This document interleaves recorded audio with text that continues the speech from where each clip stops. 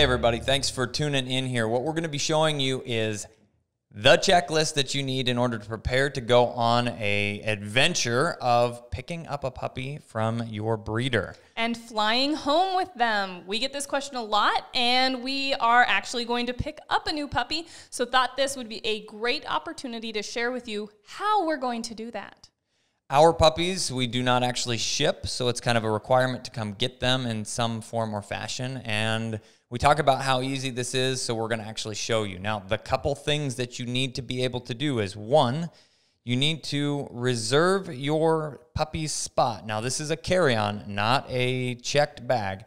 Carry-on item, but they only allow so many pets, and different airlines are different, so once you book your flights, or even when you're booking your flights, you can check and see, is there going to be availability for me to carry on my puppy? Yes, so once you have made sure that there is room for your puppy on your flight and you've got that reserved, you are going to need a airline-specific puppy crate. Go ahead and grab that out here, Kat. We'll show you what we have. This is a Mr. Peanuts, Peanuts branded dog carrier.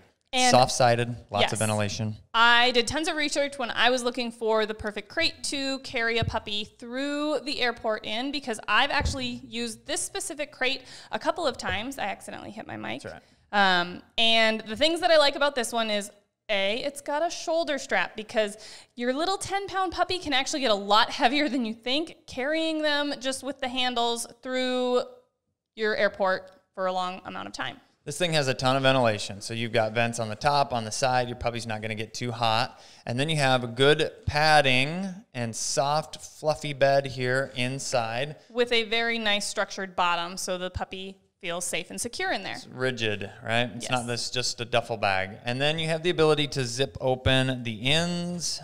Yep, both ends. of them.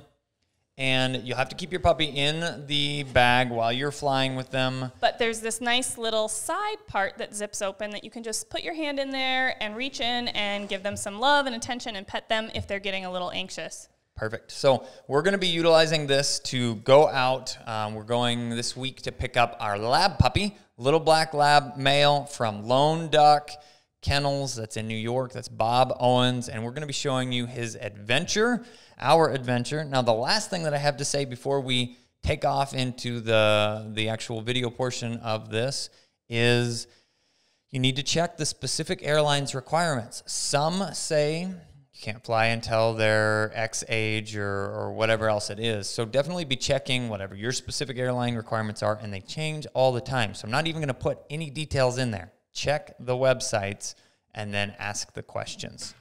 So follow along and see how we go to New York to pick up our lab puppy.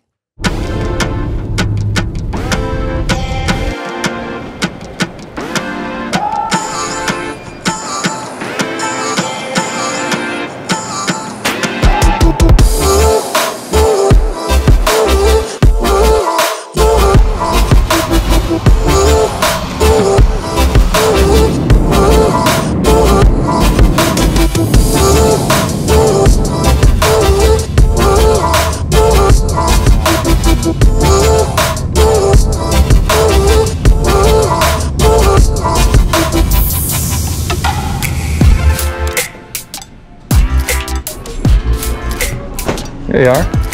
It's like an airlock. Okay, we're here in New York. We're waiting on a ride, and then we're gonna go see some puppies. Yay, puppies!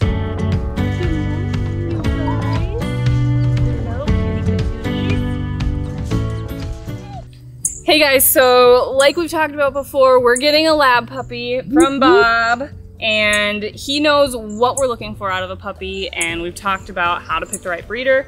We picked him, and now he's gonna help us pick the puppy. So he's had time to evaluate all the puppies, and he is letting us know, which I'm holding our little boy because he's already told me. This is Green Boy.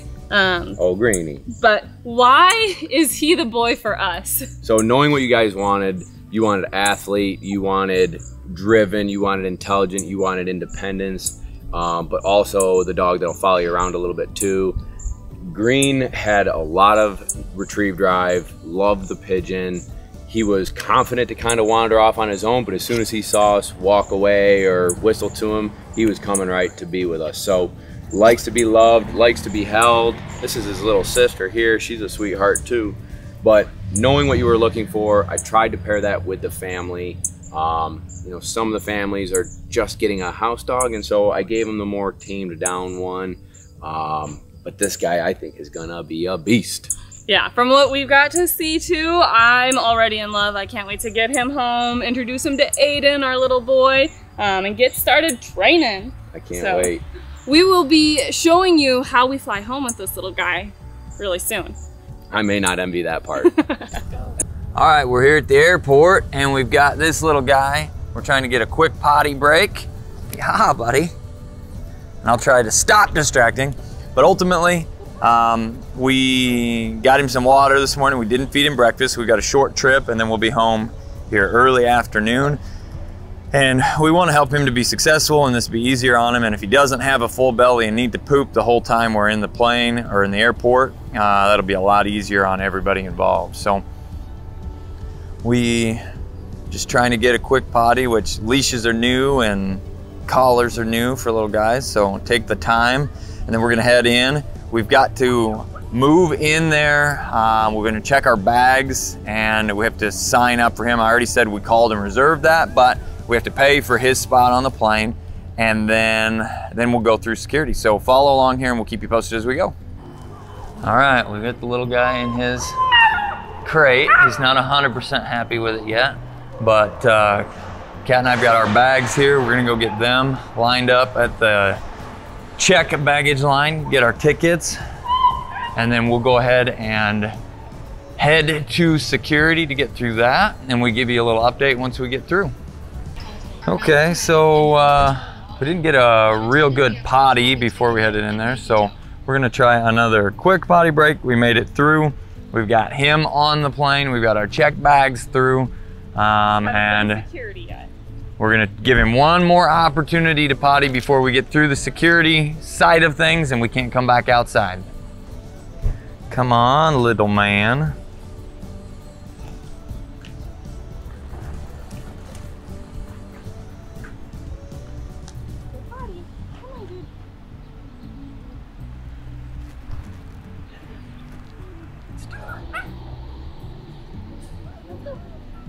There it is.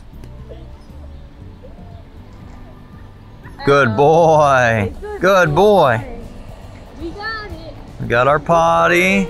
Now we're gonna go back inside. We'll get through security and we will update you once we get through that.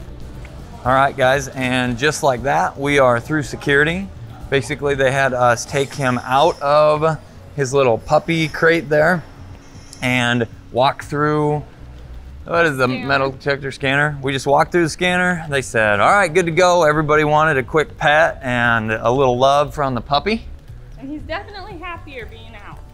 So now we get to head up to our gate. We're gonna sit down, we're gonna hang out with him. There's a couple things that we wanna talk about in regards to this. We're in the airport and there are puppy or service dog relieving areas. I think we're headed the right way.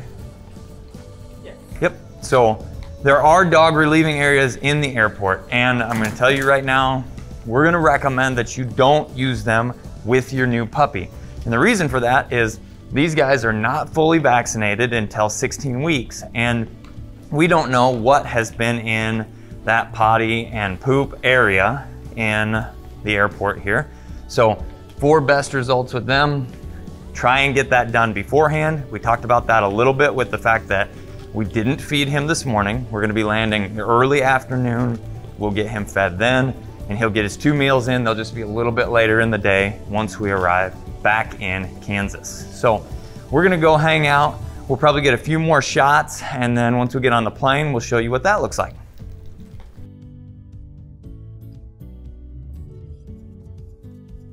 All right, it is boarding time. We're gonna have to get this little man back in his bag,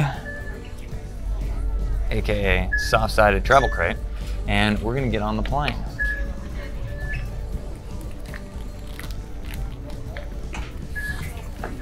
Let's go here. All right, little boy. He's up. He's a little grumbly. And once we get on the plane and take off, I bet he'll settle in really well. That's what they usually do. It's usually a pretty easy flight. Most puppies are, you know, probably slightly overwhelmed by the whole process, but at the same time, you know, well socialized dogs and everything else they get moving, they settle down, just take a nap. And then we're gonna get into Chicago, I believe. We're gonna probably stop and get a quick bite to eat. Yes. Hungry.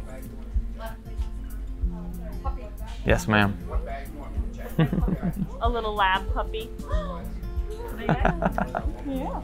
And this, folks, is kind of what happens. Everybody wants to pet the puppies. Puppy is a tick magnet. Right. All right, on to the plane we go, on to the plane we go. Woo! And there he is. Just chilling. What seat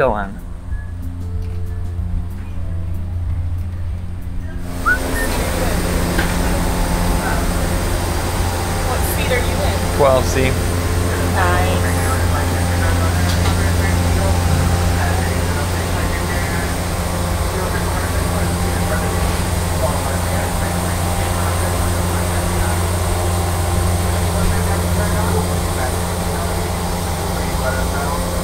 Yawn.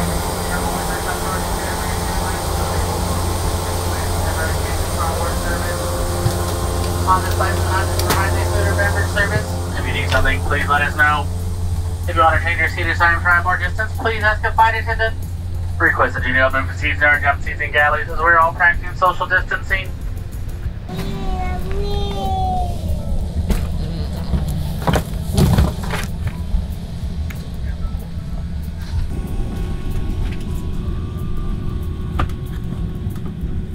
And there he is.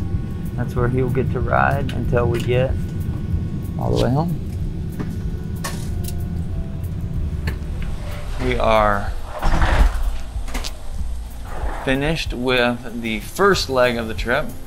The little man slept the entire time. He made absolutely zero peeps. We're gonna find our gate here in Chicago.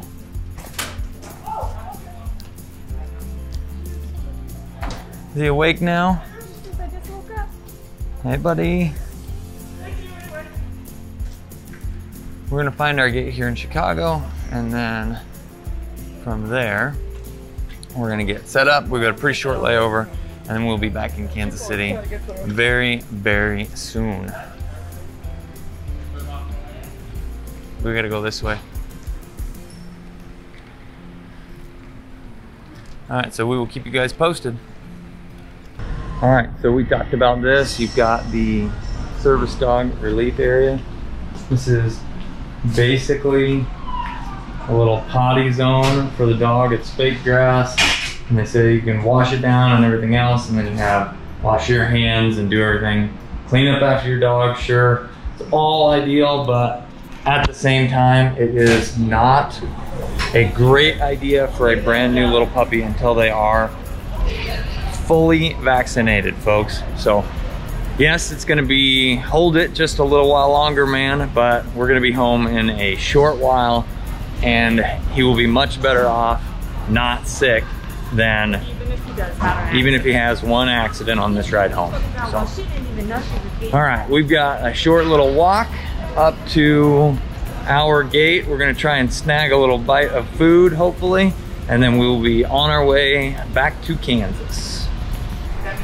All right, there's a little sleepy man ready for the next little leg and last leg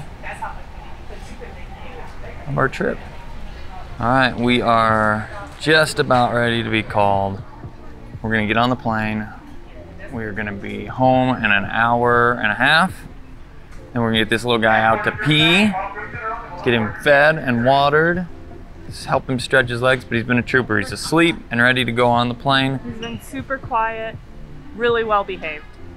This is an easy thing you guys can do. Now, we will show you when we get home, we get him out, let him stretch his legs, but ultimately, guys, this is what it's like to fly with the puppy. So stay tuned here and we will finish this trip out.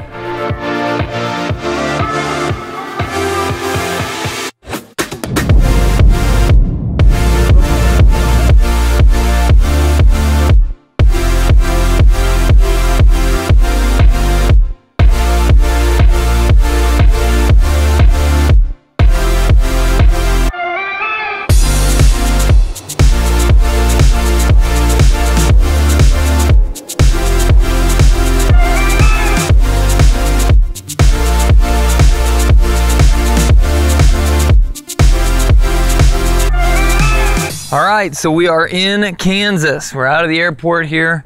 Place like home. We are getting this little guy out to go potty.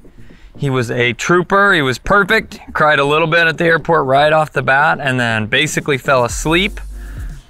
Super, super, super easy. Most of the time, this is how it's gonna go, folks. It's a great way to have the dog with you. A lot of people talk about flying dogs and having them shipped and all of these things, and really you should be going to get them. This process is not that difficult, and it's a heck of a lot easier. That few hours in the plane with us was a lot easier for him than, you know, potentially a couple days on a delivery van or any number of other things. So we'll get him pottied, then we're gonna head for home. We're gonna go pick up our little boy, eat our anniversary dinner, and then the journey will begin with this little black lab puppy. Thanks guys for watching, and we will see you in the next video.